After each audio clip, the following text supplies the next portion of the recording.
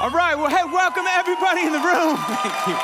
Everybody tuning in online, our Porch Live locations, and especially Porch North Houston, Porch Midland, Porch Boise, Porch Des Moines, Porch Scottsdale, all the different live locations. Everybody joining us. We're continuing the series POV, looking at interactions that particular men and women had with the Son of God when he was on the planet. Let me start with a story, an illustration that'll kind of set up where we're gonna go. In the spring of 2012, I made the decision that I wanted to ask the girl I was dating to marry me. Yeah, thank you very much. Yeah, thanks, guys.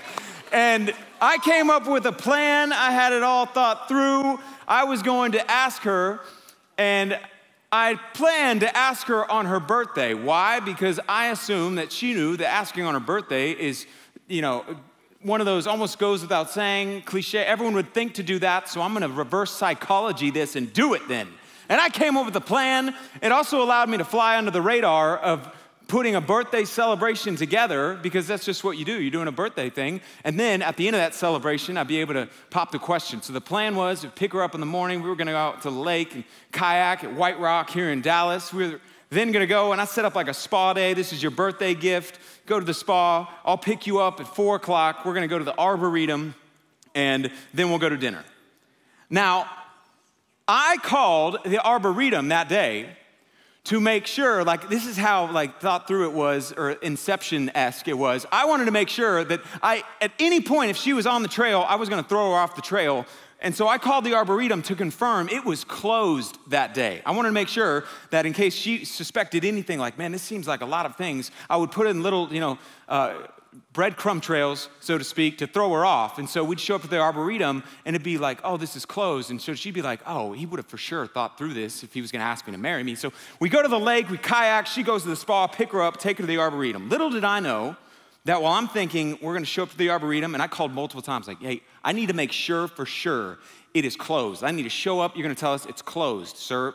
Yes, sir, we're gonna be closed. Because I had planned that I'd be like, oh, well, we got still time before dinner, so let's go to this park down the road and we'll just kind of hang out. Where I had 2 of my boys hiding in the bushes to take pictures. So the day comes, we go kayaking, it's great. She goes, does the spa thing, I pick her up, we go to the Arboretum, we show up, and I pull up to the gate and it's closed. And I'm going, man, this is going right according to plan. She's thinking, we're getting engaged, and he did not even think to call ahead to see if this place was open. She, for whatever reason, had still been on the trail, and I'm like, oh man, well, it's closed. Oh, no, and I can visibly tell there's a change in what's going on. Her expectations, I'm going, oh no, oh no. So I'm like, oh no, this would be great. We're gonna go to dinner, and let's go to this park over here, and I just happen to have some bread. We'll feed the ducks. And I pull out the bread, we go to feed the ducks. And then Mother Nature strikes, and it starts raining. And I'm like, oh man, this is not going according to plan, but I brought an umbrella. And so I pull out the umbrella, but thank you very much, thank you. There's no casual way to without throwing off, this is just bizarre, to go out with an umbrella and it's raining, and she's like, no, we're not gonna feed the ducks. No, I got an umbrella, where it doesn't look weird, no, these ducks, they're very hungry. We need to go feed them. And she's like, okay. And so I'm over there with the umbrella, and I'm walking. It was so muddy that I had to pick her up. She had a piggyback ride over to the lake by the umbrella. I get over there, and I'm just trying to play it cool. And of course, I'm on the inside just freaking out. And I'm starting to rip the bread apart, and I'm throwing it to this ducks. It's over here in Highland Park, throwing the bread in the water. And the ducks come up to it and then just swim right off. Even the ducks in Highland Park are stuck up. What is this, Beards? And I'm totally kidding. Don't email me, it's a joke, people. Okay, anyway, so we're doing the bread thing. Eventually, I say, you know what, we're just done with this. And I get to the place after reading some things and telling her some things, and I hit one knee and ask her the most important question I'll ever ask to another person. And she says, yes. Yeah, thank you. Now, what does that have to do with tonight? Well, in that scenario, it was asking the most important earthly question, if you will, that I'll probably ever ask. And her answer to that question would dramatically shape the future she would have and the future I would have. And tonight, we're gonna look at a conversation that involves a man coming to Jesus with specific questions, and Jesus' answers to those questions are going to dramatically shape the future this man will have and the eternal life this man will have, and they are the same answers to the same question that if you don't get right, or depending on how you answer them, is going to dramatically shape the future you're gonna have for now and for all of eternity. And I think there are some people in the room who have been asking and wondering this question and the questions that Jesus is going to answer as it relates to who will spend eternity with God, how you can have a relationship with God, and what the heart of God is really like. And I think God has you here tonight so that for the rest of however many days ahead God has for you, you can have certainty that you have the answers to the most important questions, not you're gonna ask to another person, but you'll ever ask, period. And that God has given you the correct answers. So we're gonna be in John chapter 3. John chapter 3 is an exchange between a teacher and a famous teacher at the time and Jesus. And it's a man who had questions about who this new rabbi, I mean, this is super early in Jesus' ministry. He basically just appeared on the scene. Chapter 2, he does his first miracle, changes water into wine. Word's starting to spread. And this well-known religious leader shows up and he says, man, I've just got some questions. And Jesus walks through and gives us really two things that I want to highlight. There's a lot we could unpack, but I just want to quickly unpack two things that give us the answers to some of the most important questions you're ever going to ask. Answers that will determine whether you're going to spend eternity with God or not. And answers that sadly most of our world and many people who even think that they're Christians have gotten and are getting wrong. So we're going to be in verse 1 of chapter 3.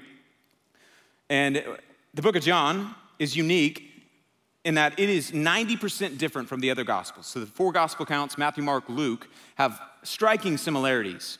And years after they were written, it's like the Apostle John, who has this really intimate relationship with Jesus, decides, man, there were just some stories that I have got to write. And so the Holy Spirit leads him to write the book of John. And it gives us the interactions and the account of this man named Nicodemus, a man who would show up at the beginning of John and eventually show up at the end of John. So I'm gonna start in verse 1 and we'll get started from there.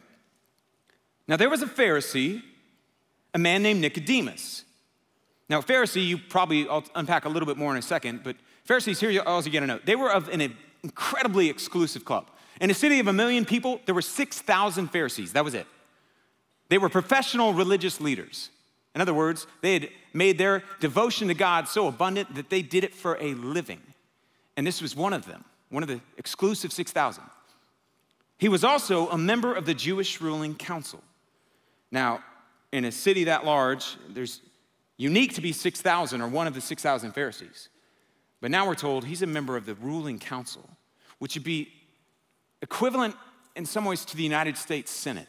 It was there was 70 men who made up the ruling council. So we know Nicodemus is very religious, and he's also very respected and connected to have that high of a level of authority.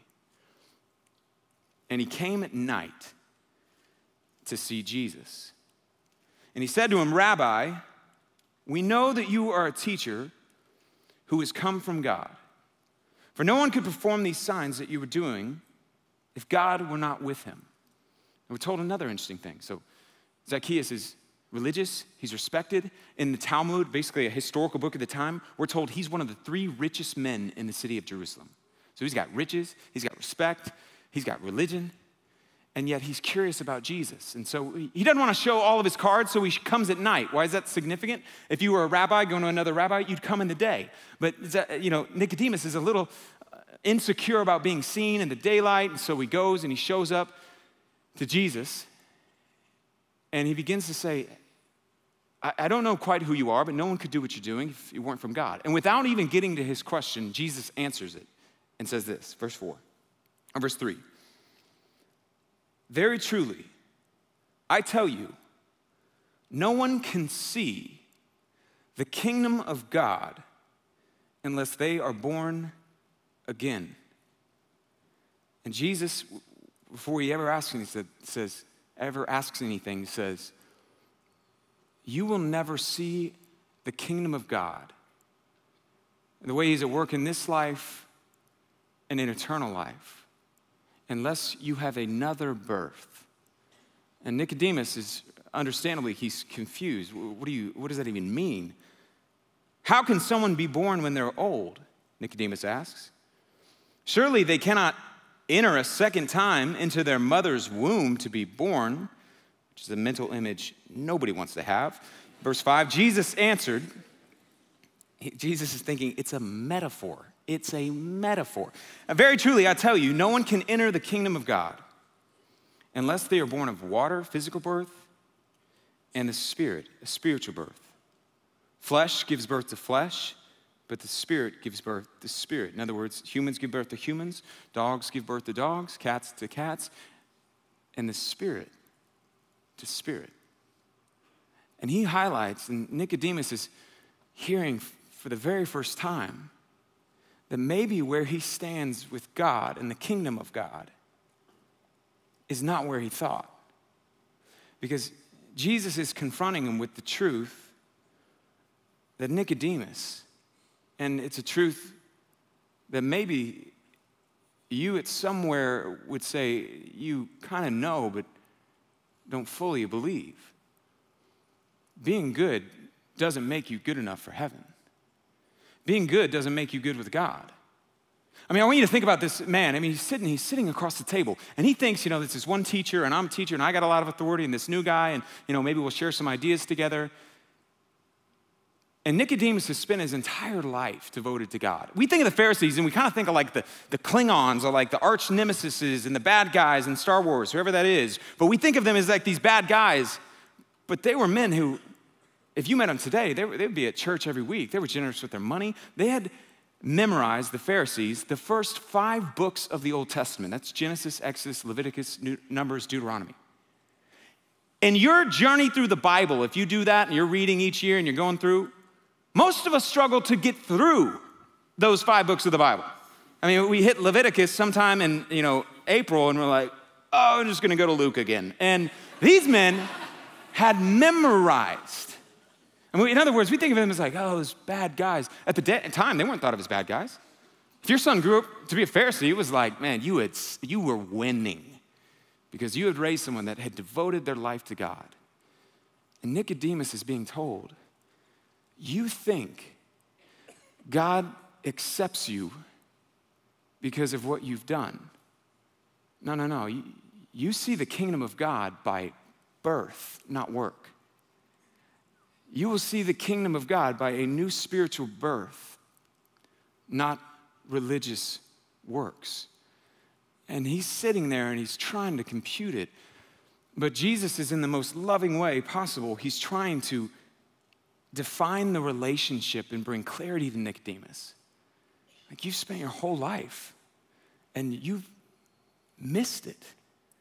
What do I mean by define the relationship? I mean, if you think in terms of dating relationships, there's that moment in every dating relationship where eventually you get to a place where you have the DTR, the define the relationship. What does this look like? It's when that stage where you've gone on a few dates, maybe 4, maybe 3, maybe 5, wherever you're at. I'm not talking to you specifically, or maybe I am, but point being, you're in that dating stage and you finish up that date.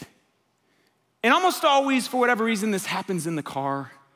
You pull up to their apartment or their house, and the two of you are sitting there, and you're just kind of making chit-chat before you wrap up and just say, man, this was great, and it's so good to see you. And you're talking, and, I got this big presentation tomorrow at work, and blah, blah, blah. Inevitably, you kind of stumble into this conversation. It may happen like, one of your phone gets a text, and it's one of your girls texting you, and she's like, how did it go with Kevin? Was it good? I just wanted to know. And Kevin's like, oh, I just saw my name mentioned on there. What are they saying? Oh, nothing. And they're just always like, what's going on with you guys? Like, are y'all like a thing? Are you talking? Are you dating? It's like, nice. And he's like, oh, Man, my guys are always like that too. They're like you and Kelly, like what is that? And you're talking, you're back and forth, and inevitably one of you will go, what do you say?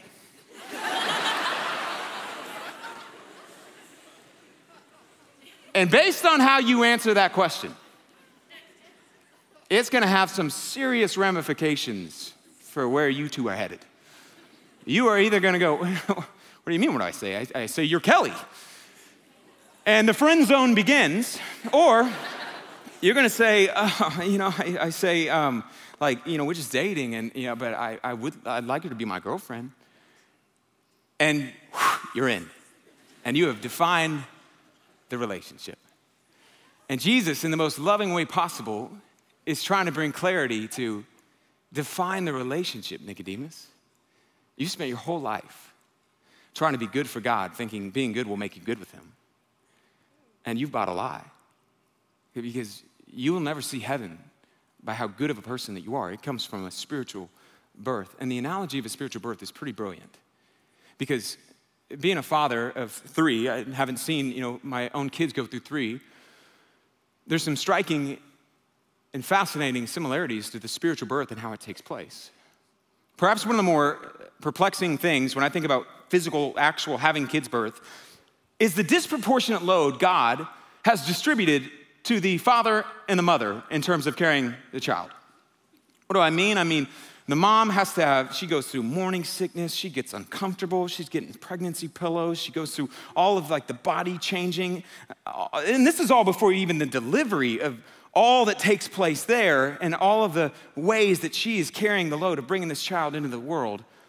And then there's the dad's contribution, which is the thing he wants to do and thinks about all the time anyways. And yet, perhaps most perplexing of all is the contribution that is even less, and that's of the baby. In other words, in your birth, in my birth, physical birth of any child, the child has nothing to do with deciding and willing and being the one who is responsible for that birth. It's his parents. And in a spiritual sense, that's what Jesus is saying. Flesh gives birth to flesh. Being able to see the kingdom of God is an act only the Spirit of God can produce. And he's talking about the miracle of, theology or seminaries and basically masters in Bible schools will call regeneration, of being made this new life that God births.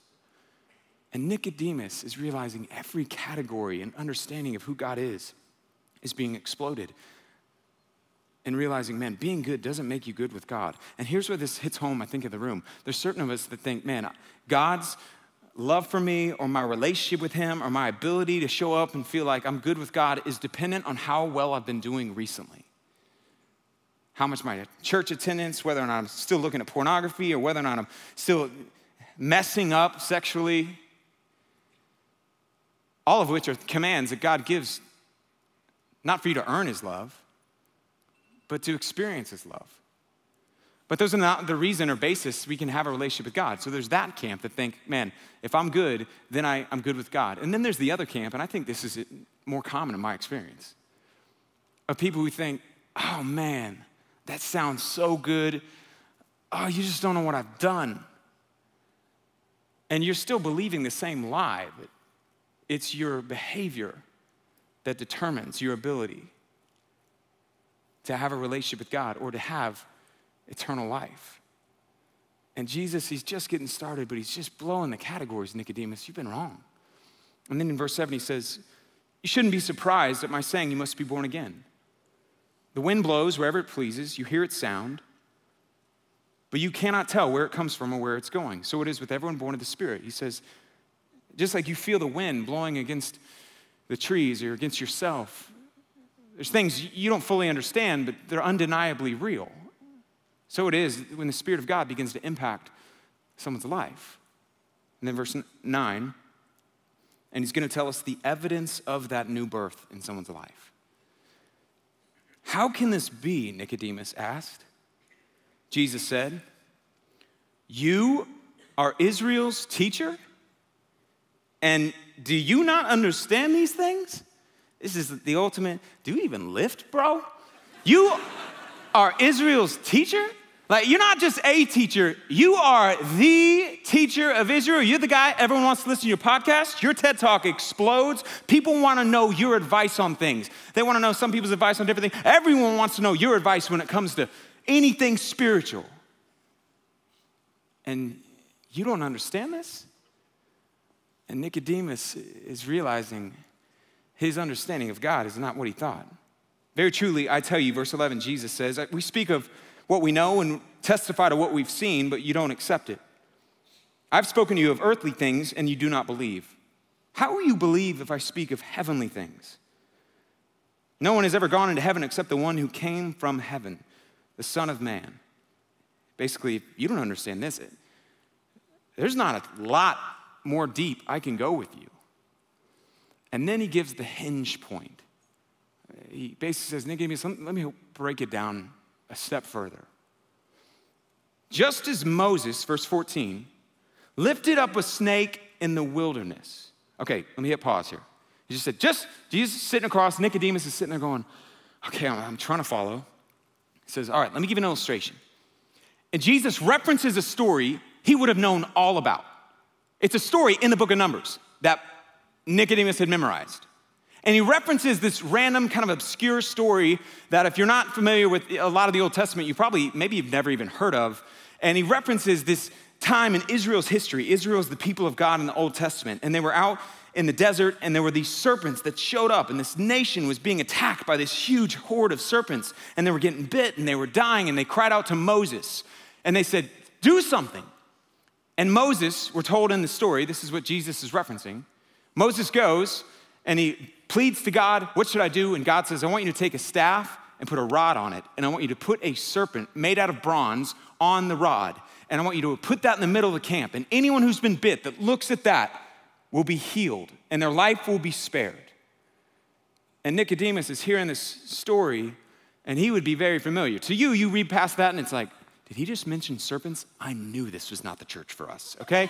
That's not really the point. The point is, just like in that scenario where this staff and rod was lifted up and anyone who looked was healed, he's about to tell us, so it will be with him. But I want you to see a picture of what it would have looked like, of that crossbeam on a rod with a snake. This is an actual picture from 2,000 years ago. And no, it's not. It's a joke, guys. Okay, tough crowd. And Jesus says, just like in that moment, verse 15, so the Son of Man must be lifted up, that everyone who believes or trusts in him may have eternal life in him.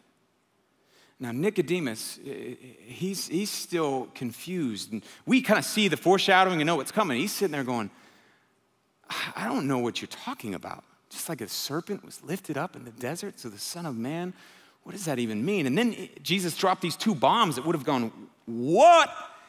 He said that everyone who believes, everyone? In other words, Nicodemus, you're so all about the Jewish nation and you're so focused on, God's heart. You've bought the idea that God's heart is really just for the Jewish people, that he loves kind of all people generally, but really God's in heaven like, yes, let's go Jews. Give me a J, give me an E, give me a W. Jews, those are my people. I'm all about it. And Jesus just said, no. God's heart is for everyone who believes in the Son of Man lifted up. Not who behaves for the Son of Man who was lifted up. Are you saying it comes down to belief or to trusting? And John, who wrote the book of John, I love this. He's telling the narrative and he's writing it to his audience who would later read it and walk through it. And John knows that Nicodemus may not fully understand, but John sees the big full picture. So John wants to step out of the dialogue and the narrative to punctuate what's happening. And he writes this sentence. And it's Arguably the most famous sentence in human history. And John pens 26 words that would reverberate through the halls of time ever since they were written. They would be placed on the eye block of NFL players, on the bottom of In-N-Out cups, on the bottom of Forever 21 bags, shown in Super Bowl commercials. And he says, man, let me punctuate for the reader. This is what God is saying. This is what Jesus is pointing to. For God so loved the world. He was so moved by love that he gave his one and only Son, the one who would be lifted up, that whoever believes in him shall not perish but have eternal life. For God did not send his Son into the world to condemn it, but to save the world through him. And John says, you're gonna get to the end of the story. Nicodemus doesn't understand the Son lifted up like the serpent. What does that mean? And John goes, God so loved the world that he was sending his Son to be the payment and savior through his payment of his life on the cross for anyone who would accept his payment for their sin. And Nicodemus is exposed to the second truth that trusting in Jesus as your Savior is the only way to get to heaven. In other words, how do you know if you've been reborn? Because the Bible says only those who are reborn will have eternal life. And then it says, and only those who believe in Jesus as the payment and Savior for them, and payment of their sin, and resurrection from the dead, will have eternal life. As in, you know you're reborn if you have put your faith, your trust in Jesus as your Savior and the payment for your sin. Trusting in Jesus as your Savior is the only way to get to heaven. And I'm gonna move quick through this, but he introduces a Greek phrase, believes in. You know what's interesting? Prior to this expression or this verse, there's no record in Greek literature, which is what the New Testament was written in, of that phrase being used. In other words, prior to that, they had believed that. Hey, I believe that. And John says, no, it's stronger than that. It's not just they believe that Jesus died on the cross for them. They believe that Jesus is alive. They believe that God is real. They have believed, or the same Greek word for believe is trust. They have trusted in Jesus as their Savior, as the payment for their sin. Those are the ones who will have eternal life. The Bible over and over and over teaches it's not good people in heaven and bad people in hell. It is forgiven people in heaven. And the only way you can have eternal life or be forgiven is to trust in Jesus as the payment for your sin. Which means if I think my sin is too big of a deal for God to have paid for on the cross, I'm believing my sin is stronger than the Savior of the world.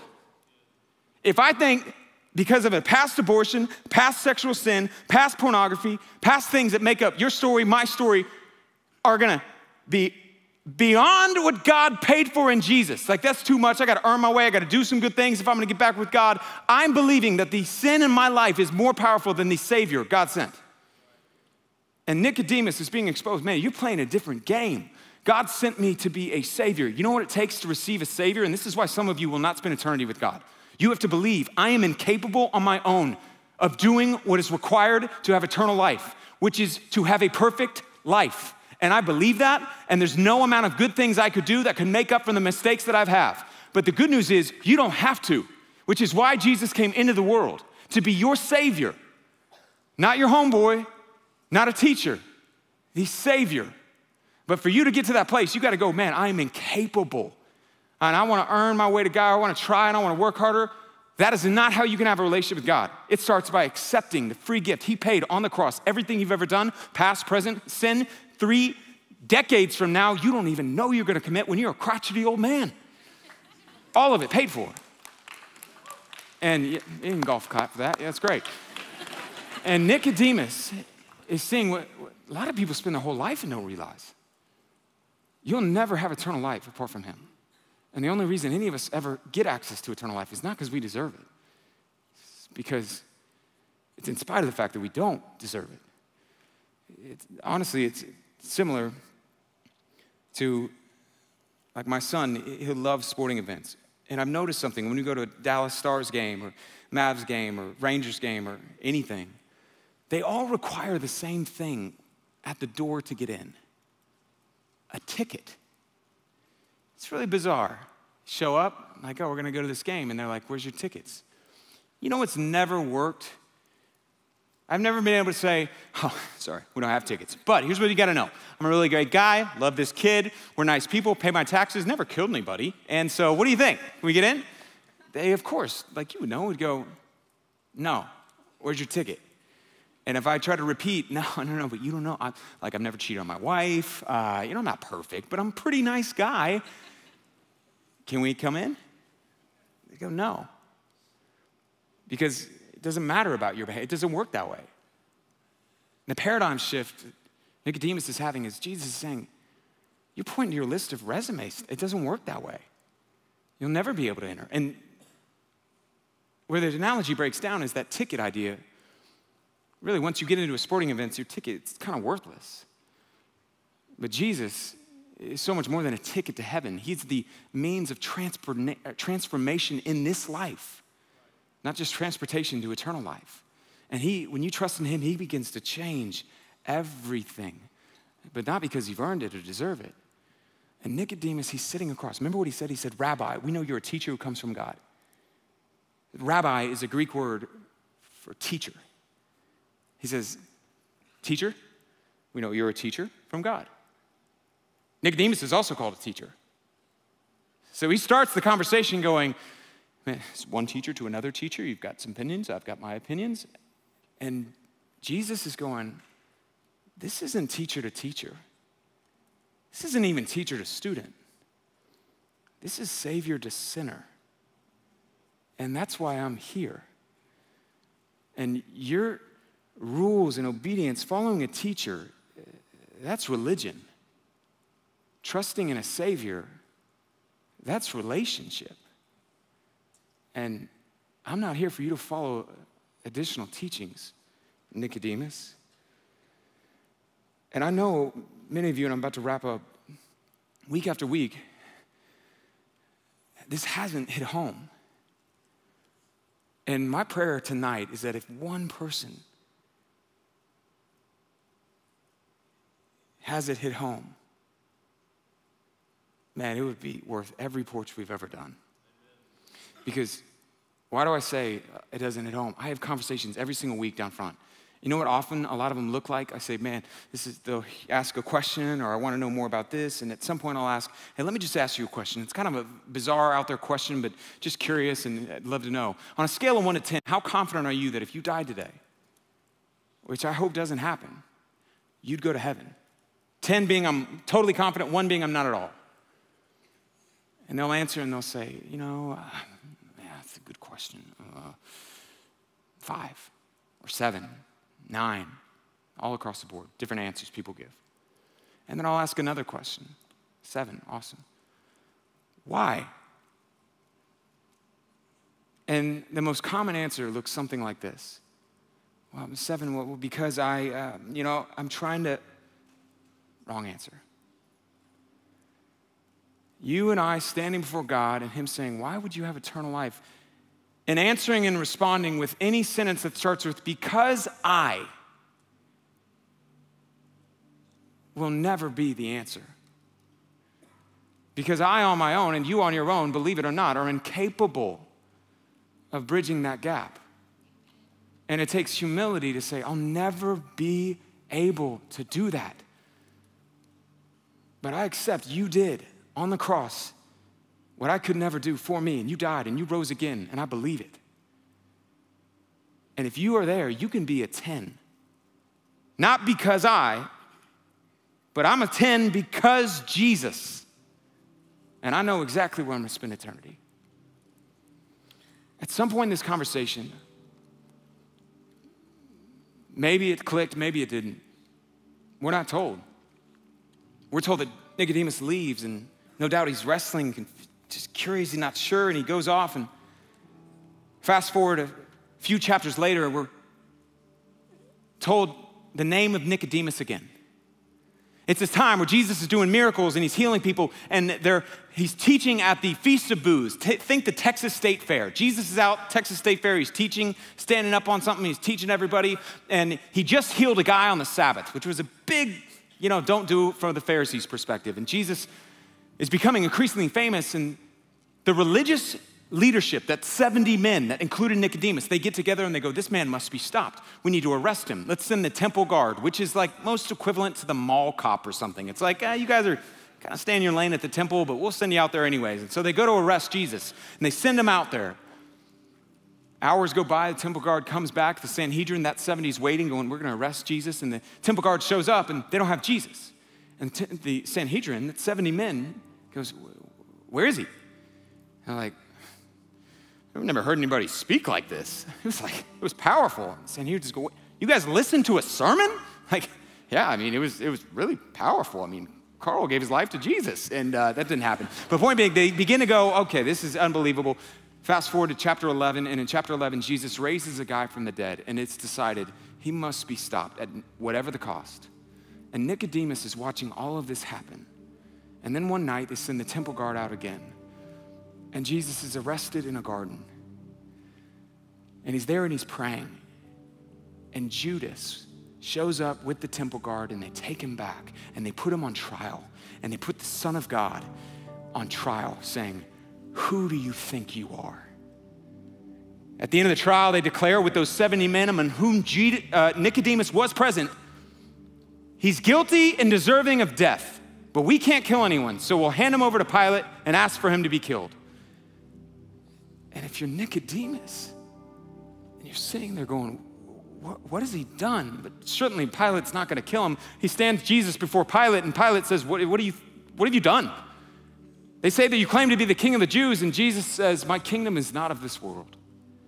And Pilate says, this guy may be crazy, but he's not deserving of death. I'll just have him beaten and release him. But the Jewish leaders, that 70 men, begin to incite the crowd. And in John chapter 19, they declare with a crowd around him in front of Pilate, if you release him, you are no friend of Caesar. From then on, verse 19, or verse 12 of chapter 19, Pilate tried to set Jesus free. The Jewish leaders kept shouting, if you let this man go, you are no friend of Caesar. Eventually, Pilate says, if you want him crucified, you can do that. And he's led away to be crucified. And I want you to think, you're Nicodemus, and you're seeing all of this happen.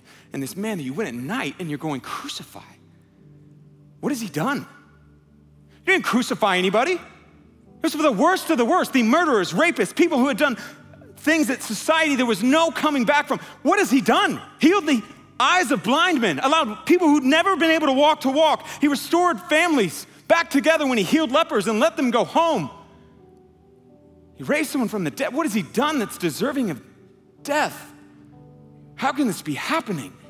And they lead him away, and he's crucified. And something happened where it began to click in a way that was different for Nicodemus. And he went from, man, I'm a part of the 70 and they just let him away, to I am coming out in the open and associating with this man, Jesus. I'm not staying in hiding anymore. And after he's dead, Nicodemus, after Jesus dies, he goes and says, man, I don't care what it costs me. I'm associating with him. And he goes to Pilate, and a man named Joseph of Arimathea, John chapter 19 says this, they went to Pilate and asked for the body of Jesus. Verse 38, now Joseph was a disciple of Jesus because he feared the Jewish leaders. With Pilate's permission, he came and took the body away. And who was with him? Nicodemus, the man who had visited Jesus earlier at night. And they took the body, and the blood of the Savior of the world covered their hands, and they wrapped it up, and they buried him. And 3 days later, he would rise. Now, when did it begin to click? When did he go from, I'm afraid to be seen with you, to I will be performing your funeral? We don't exactly know, but perhaps it was on that hill where Jesus was prepared to be crucified, and Nicodemus shows up, and all he can see is the crowd around and the backs of people's head, and he's looking around, where could Jesus be? And then over the crowd is raised up the miracle-working Messiah, the Savior of the world. And maybe it began to click when the Son of Man is lifted up like Moses lifted up the serpent in the desert. Whoever believes and trusts in him, not what they've done, not what they will do, but him as the payment for their sin, they will have eternal life. And something happened where he goes, I'm not staying here anymore, I'm coming out in the open. In fact, church history tells us he went on to become a bishop and eventually a saint recognized in the church. Now, whether or not Nicodemus in church history is accurate, the question is not did he receive Jesus, it's did you? And there's no more important question that you will ever ask or ever answer than that for the rest of your life. Have you accepted him as your Lord, your Savior, the payment for your sin? And he was more than enough. Let me pray. And when I do, I want to do something that we don't do often. And I just want to invite anyone who has never, if you're not a 10, I want to invite you to know that you can be a 10. I am 100% confident where I'm going to spend eternity with God. And anyone in the room who's never had a moment in their life where they've made the decision, I am putting my trust in Jesus as not the miracle man from long ago. He is the Savior of my life, of my sin, of everything broken or wrong with me. And I accept you, God. And I want to lead you in that prayer. And so I'm going to pray, and then in a second, I'm going to lead anyone that has not made that decision. And if there is one person, like I said, every porch we've ever done in history is worth it. There is nothing more important than you'll ever answer. Father, I pray for anyone who has made that decision, you would deepen our love and affection for you. And I pray for anyone who hasn't, that tonight would be their night and they would make that decision and their eternity would be forever changed and their life in this life would be forever changed. If you're in the room and you're at a place where you know, I've never made that decision, or I'm not sure, I'm not confident, and I want to be confident. I don't want to wonder anymore where I stand with God.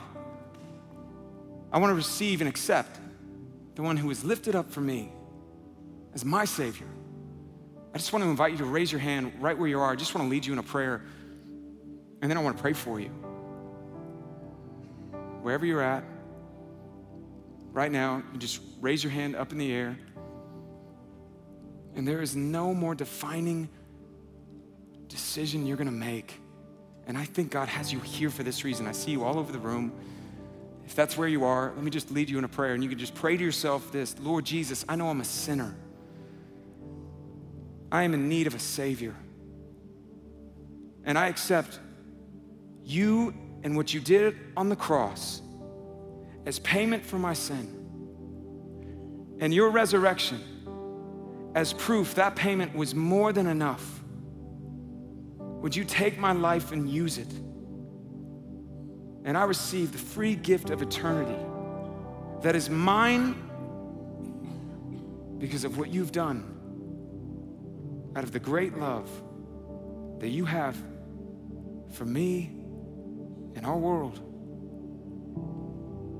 Amen.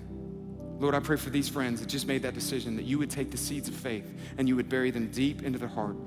Thank you for the fact that eternities right now have changed all over the room. I pray for eternities that are changing for people that are listening. And we thank you, the new life, incredible gift that just happened, that heaven has a celebration, Luke chapter 15 says, that takes place when a single person decides to receive that free gift. And I pray for anyone in this room who sadly has not made that decision and has not accepted that free gift. God, would you graciously bring them to the end of themselves? And would they humbly just say, God, I'm not gonna try to earn it, work my way there. I receive it. We worship you in song, amen.